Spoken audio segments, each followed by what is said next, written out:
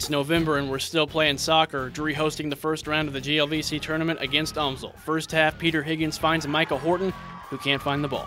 More from Horton later. The UMSL women's soccer team showing their support. Stephen Connor's still going to make the save anyways, though, but the ladies like the effort. Missed opportunities for the Panthers in the first half. Still scoreless now in the second. In the scramble, senior Jake Allison makes the most of his opportunity and finds the net. But you see Allison slow down, there's a whistle. The DU bench is confused. A handball is the call on Allison, and looking at the replay, it seems like the ball may have deflected off of UMSL. So to overtime we go. The Drury crowd was ready, back to the action. Andrew Bordelon tries to shoot it over UMSL keeper Tim Borov's head, and he does, but it's also over the goal. So almost 3 hours after kickoff, Ryan Swan and the men head to sudden death double overtime.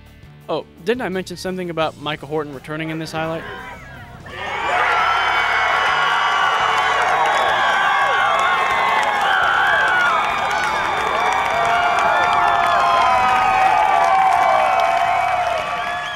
Post-game, I am here with Micah Horton, scores the game winner. Micah, how do you feel? It feels great. It's always great to have a game winner, and especially in overtime, you know, when it's just everyone rushes the field and stuff. It's a great feeling. It wasn't just overtime, it was double overtime. How tired are you right now? I'm exhausted. Ready for a nap. All right. Congratulations, sir. Go celebrate. Thanks a lot.